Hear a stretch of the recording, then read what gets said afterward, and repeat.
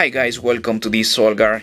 Here we have with us the Panasonic Lumix G7 International version.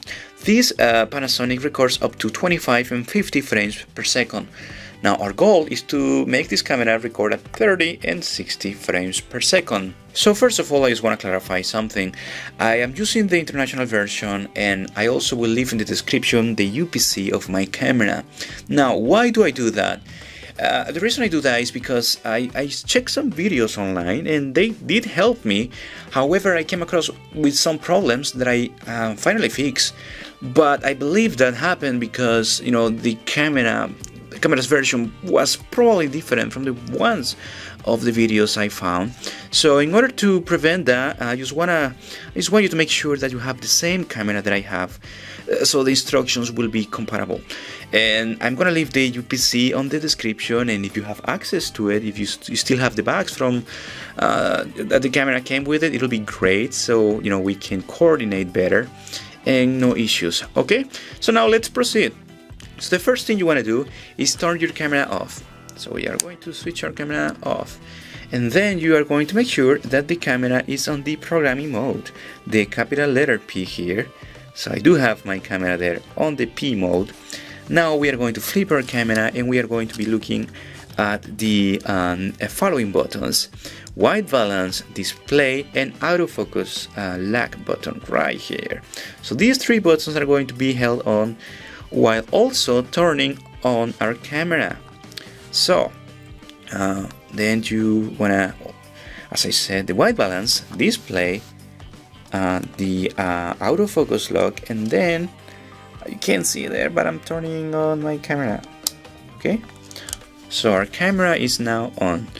Next, you are going to click or push the replay button, this green triangle here.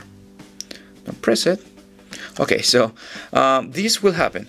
You know, you just like reset the camera. So in order to just skip the setting of the clock and all the stuff, if you want to do it quickly, just press the shutter button. Okay, now we're good to go. And now green button, as I said, the replay. And this is the previous photo that I took. And now we are going to be pressing our ISO button and also our autofocus lock button and turning our camera off.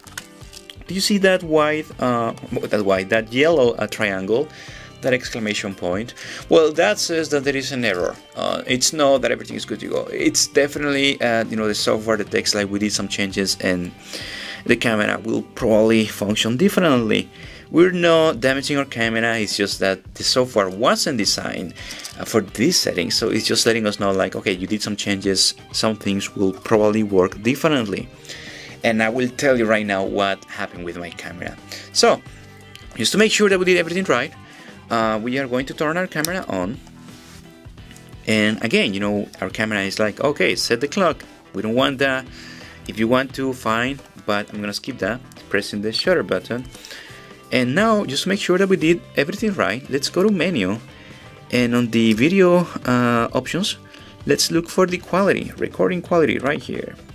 And this camera that I'm using to record this is not great for focus, but if you can see there, 60 frames per second, and also 24 frames per second, and 30 for 4K.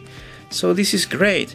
Now, the issue that I found with my camera is that then I wanted to take some photos, and when I was using the manual mode, and here the manual mode again for the photos, when I was doing changes, you know, with the exposure and ISO, they weren't happening. You know, the photos were coming differently, but I wasn't getting any instant feedback.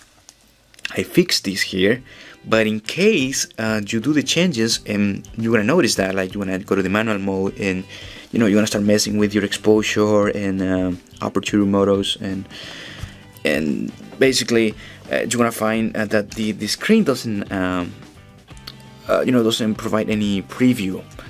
So how you gonna do that? How you gonna fix that? Also, is go to menu, and then you are going to go to custom mode right here. This menu, custom, and then you are going to look for the option constant preview. That's on the 5 out of 9 menus here, constant preview. And what happened is that when I did the changes, this suddenly turned off. I don't know why, but it scared me. Trust me, I was like, I damaged my camera, but no, fortunately that's how I fix it. So if you have that issue after you tweak your camera, as I said, the manual mode, when you're doing the changes of like ISO, aperturing, all this stuff, you don't have any feedback, automatic feedback on the screen, is because these settings were changed. So as I say, go to constant preview on the custom menu, and then just make sure that that's on. So I have it on, and once it's on, you're good to go. You can go to manual mode, and as you can see, I'm messing around with my aperture, and the changes are happening. So okay, and now lastly, if you like this mode but you find that you just wanted to do your video at 60 frames per second, but you want to restore your camera as the factory settings of this international version, how you're gonna do that is by having your camera on, and also placing it on the programming mode again, P mode, and we are going to be using the menu button, the white balance button, and then we are going to turn our camera off. So while holding the white balance and the menu, these two buttons, we are going to turn our camera off. Okay, so now the camera is showing us this display which says initial settings, and then it says GN there. So for my camera, for this UPC model, I only have one option. And now what we're gonna do is go and press the white balance button, the WB, once, and then again, and the camera will shut off. Now we basically restored our camera to the original factory settings without any tweak, without any hack. And to make sure that you did that right, let's turn on our camera, and let's skip this again by pressing the shutter button, and let's go to menu, and let's go to the video submenu here, and let's look for recording quality, and bingo, here we have the 50 frames per second, just like this camera was designed to work. So no issues. And now if we turn our camera off, there is no white triangle with the exclamation sign saying that the camera is set up differently. Okay, so kind of long video, guys, but I just wanted to cover everything. And as I said, some guys actually helped me figure out this hack. Yeah, it wasn't my idea and neither my whole knowledge, but I wanted to make this video because of these issues, and also because if you wanna, some little details that you might miss on other videos. So if you found this video helpful, remember to thumb it up. If you have any question, if you wanna let me know if you work for your camera, and if you also have the same UPC, or if you work for a different UPC, different model of the Lumix, let me know.